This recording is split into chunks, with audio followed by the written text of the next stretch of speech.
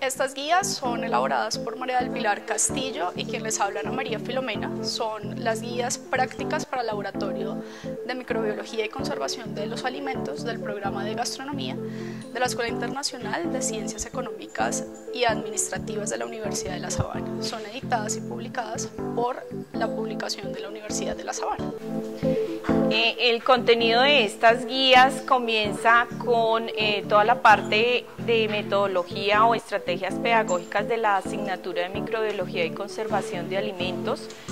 También contiene pues todo lo que son las prácticas del laboratorio, empezando con identificación y crecimiento microbiano, pasamos por lo que son planes de muestreo, prácticas de productos lácteos, productos enlatados, y también tenemos otra práctica que son los factores intrínsecos y extrínsecos de los alimentos que influyen en el crecimiento microbiano.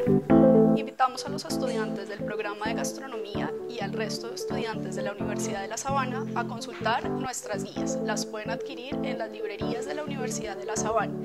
Si tienen dudas, inquietudes o sugerencias, las pueden comunicar a nuestros correos ana.filomena@unisabana.edu.co o maria.castillo3@unisabana.edu.co.